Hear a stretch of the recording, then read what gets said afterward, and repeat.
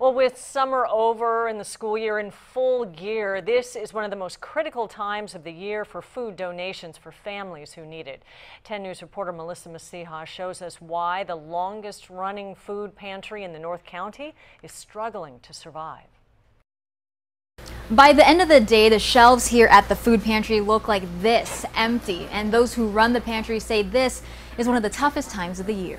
Is this the baby? Austin Childress and Sarah Everson are young parents trying to provide for their 3-month-old daughter Trinity.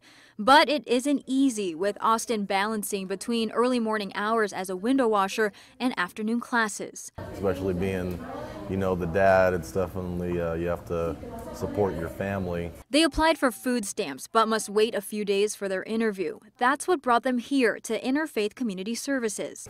Came in here to get a food box to hopefully last till then. Their application for emergency food shows they're indeed struggling. The food pantry provides more than 302,000 meals a year, helping more than 25,000 people in the North County. But these full shelves are deceiving.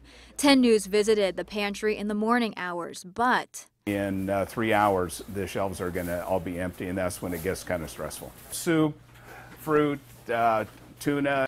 Jerry Morgan says the period after summer food drives and before the holidays are the worst, the lowest time for donations.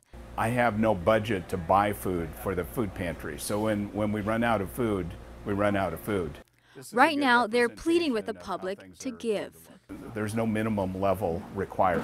And those on the receiving end say they couldn't survive without it. So I would like to thank them for, doing their donations. Definitely isn't easy. Help for those giving help. Thank you. You can get it loaded, okay? During the most crucial time of the year. In Escondido, Melissa Masiha, 10 News.